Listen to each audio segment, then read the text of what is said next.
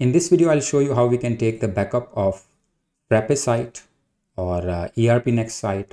Of course, Frappe is a framework, and in the framework, we have installed the application called ERPNext. And in using that application, we have created a site.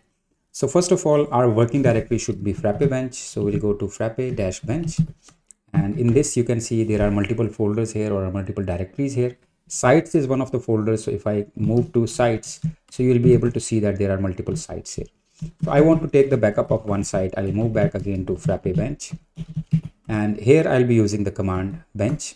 Of course, bench is the command to use the Frappe bench framework branch commands. So what will be the command used here? Bench space site. And of course, these are the two dashes which we will be using before the further commands. So site, and what is the site name? Suppose erp.syncbricks.com. And then what we'll be doing with the site, we'll be taking the backup. And what will be the backup?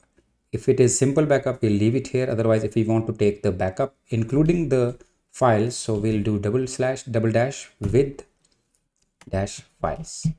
And simply press enter. The moment you'll press enter here, you will see that the files have started appearing here. You can see here entire private files are already copied here.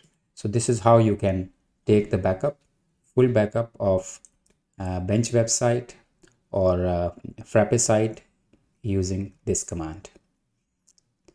So to see the full videos, click on the link which I have provided in the description. See you in next video. Take care and goodbye.